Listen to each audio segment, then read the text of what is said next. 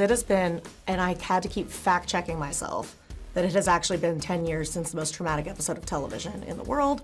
And I think you know what I'm gonna say. It's a little episode called The Red Wedding of Game of Thrones.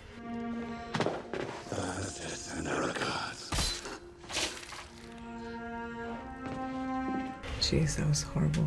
Horrible. I still have PTSD from it. I don't watch weddings on HBO. It's taken away weddings from you. Can you believe it's been 10 years and how often is that brought up to you? Ages me now. I think I'm like, oh God, it's been 10 years. Yeah, I still have fond memories of that whole experience. And I mean, not that particular scene, but the whole experience I have fond memories of. And it was kind of, it's nice to be back into, recurring series drama where you get so much time to tell a story, and then you get these huge payoffs like that. 3 seasons deep, we got to have this, horrible death with characters that you're invested in. I mean, I think that's kind of our ambition here too, is to create a huge world and get to know these people well. Catch. Did you just throw a knife at me? I thought you were gonna catch it. They better not kill off one of you this season.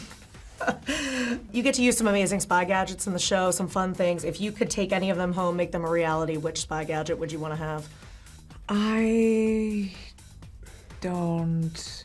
You're a hologram. I want the hologram. Yeah, Richard has this freaking the watch hologram that can just go around and do stuff for me. Stanley didn't make me, he didn't make me very cool gadgets. He got me like a compact that becomes a grenade. Like, I don't want a grenade at home. It's just impractical. But the hologram's amazing. Stick them in front of a Zoom.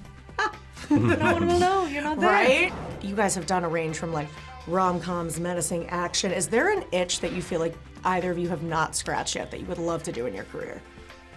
I mean, I have a lot. I feel like in my Hindi language or Bollywood career, I did many variety of genres and parts, and I feel like in my English language work, I want to do a lot more of that.